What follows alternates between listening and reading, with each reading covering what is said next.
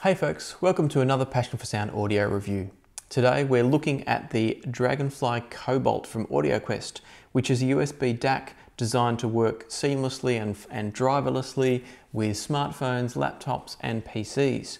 It's an upgrade and a new version of the previous DragonFly Red DAC, which is still available.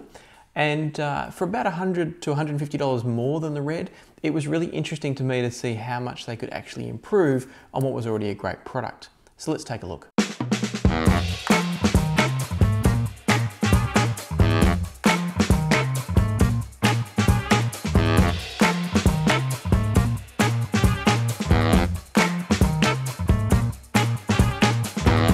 So to start things off, let's just talk about what the Dragonflies are all about. For those not familiar with the range, they are a USB DAC. They have a USB-A plug there that provides a headphone output with variable digital volume control and also can be maxed with the volume to make them a line out for an external amplifier. Add to that the fact that they're also MQA certified, which means that they can do one stage of unpacking of an MQA signal through a service like Tidal, and you've got yourself a really powerful and versatile little USB DAC. The DragonFly Red for some time now has been my go-to portable DAC. I love it and I think it sounds great, so I was really interested to see how much of an improvement the Cobalt had brought. Let's just talk about design briefly at the beginning. So you can see straight away with them sitting here in front of me that the Cobalt is actually smaller than the Red. So it's got some new parts in it. It's got the newest Sabre chip. It's got a new controller chip in there as well, which is how it manages all of the volume control and the interface with the USB. So it's actually got better, newer parts and it's smaller. So in all ways, it's an improvement. The other thing that's really different about it is that it comes now with what they call the Dragon Tail. And the Dragon Tail is a USB-C to a USB-A female. And what that means is that you can very quickly and easily connect a Dragonfly to your phone.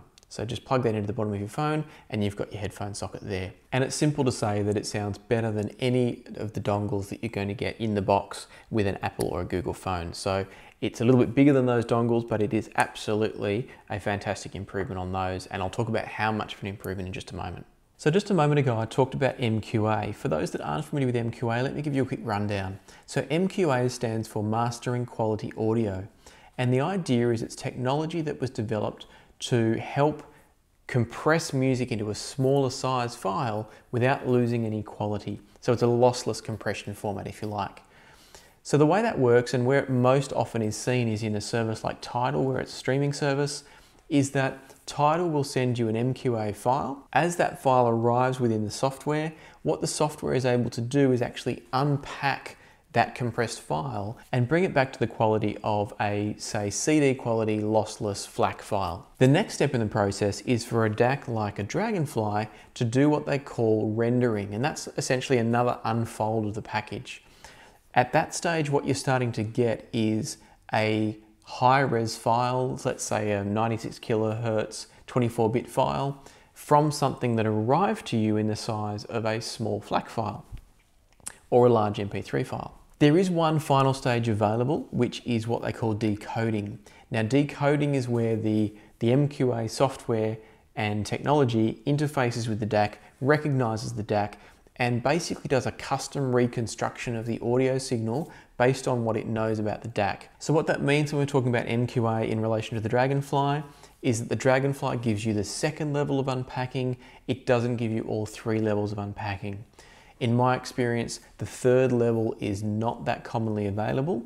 There are a number of albums, quite a number of albums on Tidal, but it's not like it's the standard fare. So you're going to be getting, I would say, 80% of the benefits of MQA from something like the DragonFly, even though it doesn't do that final decode. I should also mention that I know some people are not a fan of MQA, and that's fine, that's a whole different conversation. The benefit of it for the sake of this conversation is that the Dragonflies are able to give you better quality sound with smaller files from a streaming service like Tidal. That's really the most important thing to know. As far as I know, they're also the smallest DAC that's going to provide you that quality using the MQA rendering process. So let's talk a bit about compatibility. The DragonFly is a driverless DAC, and in order to keep it driverless, it's capped at a 96 kilohertz maximum sample rate. So you're not going to get DSD out of this, but you are absolutely going to enjoy high-res audio from it. Another part of its magic is its ability to provide perfect volume control from 0 all the way to 100% volume. And the way that's done is through the controller chip that's in there. And this is not new to the Cobalt, this was in the Red as well.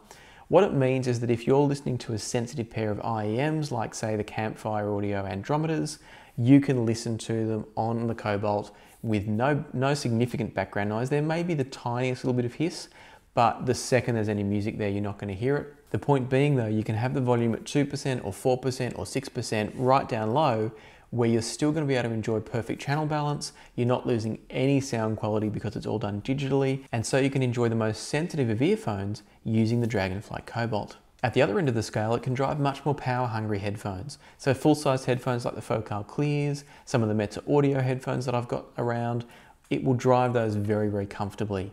It's maybe not going to get the absolute maximum performance out of some difficult headphones compared to, say, a desktop amplifier, but it's going to give you sufficient volume and it's going to give good quality for a portable solution. The final trick, though, with the USB controller is that it allows you to max the volume to 100% and essentially turn the Cobalt into a dedicated DAC, meaning that now the headphone jack becomes a line out that you can feed to an external amplifier to drive those much more difficult headphones, like say a pair of HD 800s from Sennheiser or a pair of Beyerdynamic T1s. This can become your DAC, pair it up with an external amp, be it a portable amp or a desktop amp, and you've got yourself a really great system. Of course, none of this matters if the sound isn't fantastic. I've already mentioned that the Cobalt is an upgrade on the DragonFly Red. It's not a replacement so much as a new tier, and therefore the sound has to be improved. The DragonFly Red, for those that haven't listened to it before, is a great sounding DAC. It's got a little bit of dryness to it. The soundstage is also a little bit intimate, so the sounds are quite close to you and they're also not particularly well spaced out. The soundstage is relatively small. It's fairly precise in the soundstage, but not spacious in the soundstage, if that makes sense. When I first listened to the Cobalt, what really struck me was that with the new chips that they've used and any new filtering that they've added in there, the end result is a sound that is a little bit more mellow, but not thick. So what I mean there is that the sound is now smoother and cleaner, and it's also more spacious. And what that results in is a more natural and more enjoyable presentation that actually allows you to hear more details. And that may sound funny because the treble, if anything, has been pulled back slightly, but in doing so, it's allowed each sound to stand on its own and the overall soundstage to feel more spacious. So for me, it's just hands down a better sound quality. The Red's great, the blue is just, or the Cobalt I should say, is just better. Interestingly, I used to carry around the Meridian Explorer 2 as my sort of semi-portable DAC. I wouldn't use it with a smartphone, but if I was in the office with a laptop, I'd plug in the Meridian Explorer. So for me, the test of the Cobalt was, could it not only knock off the Red, but also replace the Explorer and therefore have me carrying one device instead of two? And the simple answer is absolutely it can. So to put things into perspective, the Explorer provided a slightly thinner sound than the Red, but it also provided a better sense of space and detail than the Red. What I'm now getting with the Cobalt is I'm getting the same sense of space, if not a little bit better, but also a better sense of weight. There's better bass out of the Cobalt, and the smoother sound is actually more enjoyable to listen to than this also slightly cool and slightly treble oriented Meridian Explorer. I think the best way I can describe it is that everything from the Cobalt sounds more realistic and it sounds better driven. And what I mean by that is when I listen to the Red and I listen to the Explorer, what I found was that both of them, I remembered I was listening to a recording. It was a very well produced or reproduced recording, but it was still definitely a recording. The moment I changed over to the Cobalt, it was more like I was in the room with the music being played live. I mentioned before that there was extra bass from the Cobalt compared to definitely the Explorer, and to a certain degree than the Red. And I wanted to clarify that as well. As part of that sense of everything being more natural, the bass hasn't been enhanced or boosted in any way. What it seems like is it's actually just better reproduced and better driven. And to put that in another way, what that means is that each bass note has presence. it has impact, definitely in a way that the Explorer lacked, and to a degree in a way that the Red lacked, or at least in a way that you couldn't hear because the treble had that little bit of dryness and the whole soundstage was a bit more compressed. So the Cobalt is not enhancing anything. It's still a very neutral, natural presentation.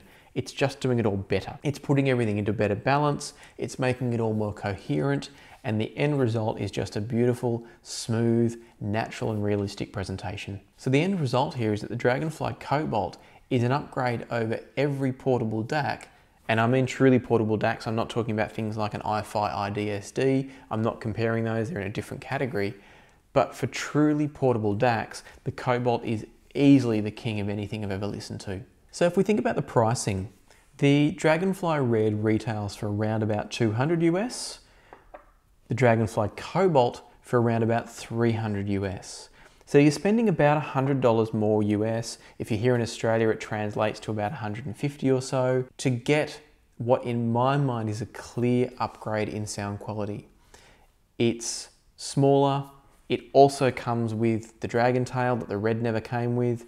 So in all ways, the Cobalt is just a better product. And as I mentioned before, I believe it hands down beats any other truly portable DAC that I've ever listened to. It's just perfect in that regard. I specify portable DAC because I have stacked it up against some desktop DACs, even things that cost a little bit less like the Topping D50S. And I have to say it doesn't quite stack up against those, but nor should it when it's this size. The versatility and the size and the performance that it provides, I think it's absolutely worthwhile. I just wouldn't recommend it perhaps as a replacement for a desktop DAC. It's a different purpose that it's being used for. So if you're in the market for a DAC and $300 US is within your budget, absolutely, hands down, you should be looking at the DragonFly Cobalt. It's a fantastic product.